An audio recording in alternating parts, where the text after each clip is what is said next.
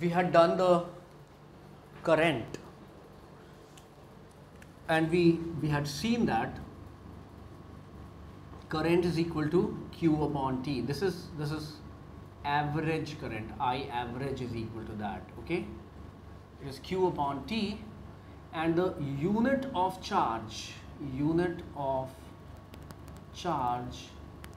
is Coulomb. Okay, Coulomb was a scientist. So since the unit is after the name of the scientist, it is a proper noun, so it is always written in capitals. Okay, and time, unit of time was T. It is not on someone's name, rather it is a symbol, so it is written as a small letter. And we had seen that this is equal to Coulomb. The unit is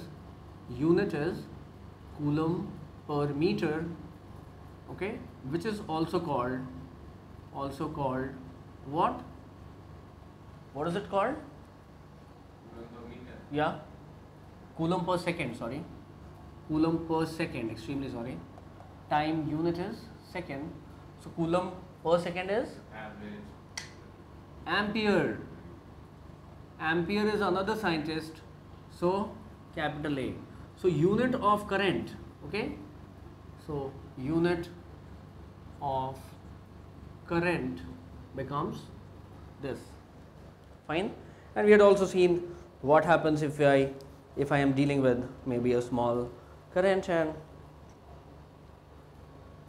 now suppose I have an example where I say that, say 2 ampere of current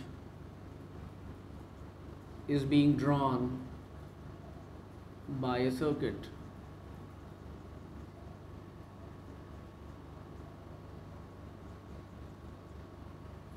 Find out the total charge. Find out the total charge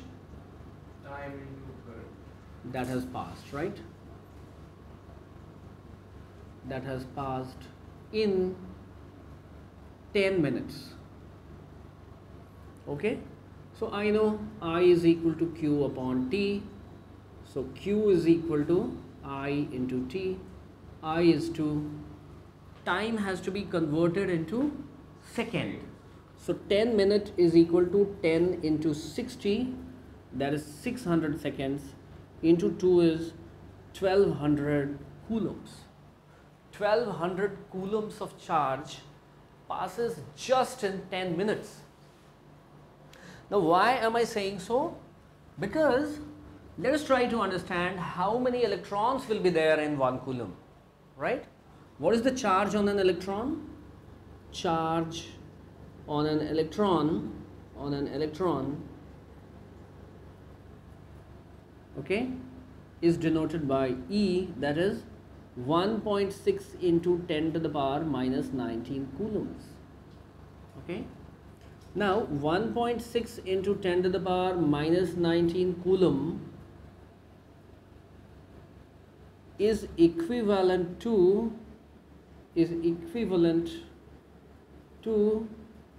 1 electron. So 1 coulomb is equivalent to 1 upon 1.6 into 10 to the power minus 19 electrons. Correct? Now if I calculate it, if I use the calculator, what do I get? I have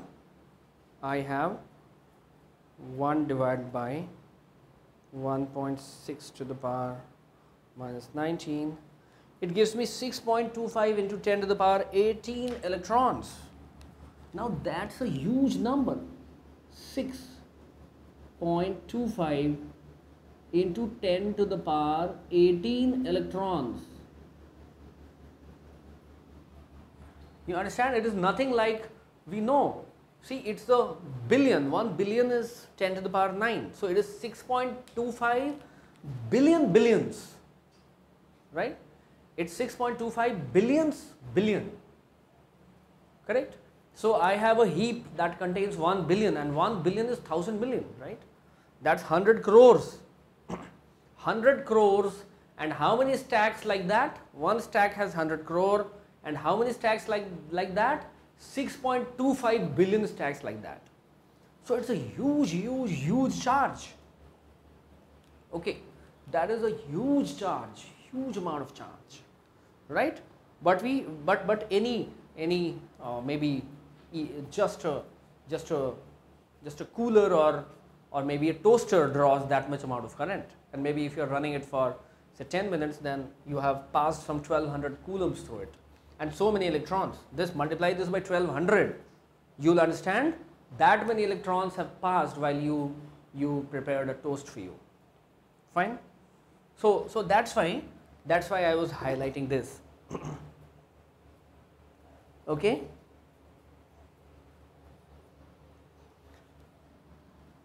Okay.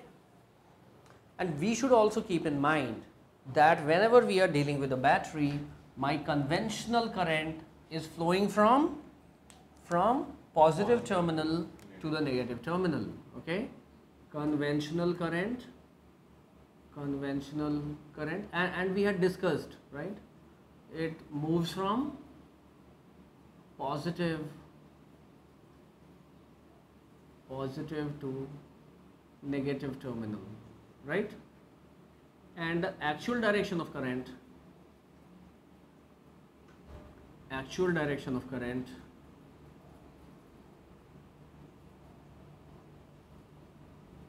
is from the negative to positive terminal.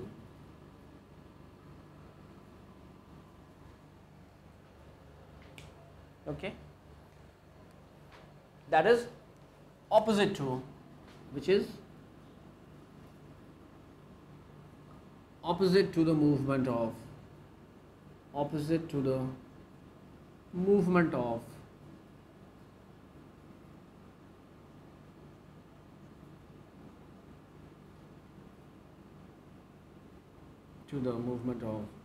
the conventional conventional direction of current, opposite to the direction of the conventional current.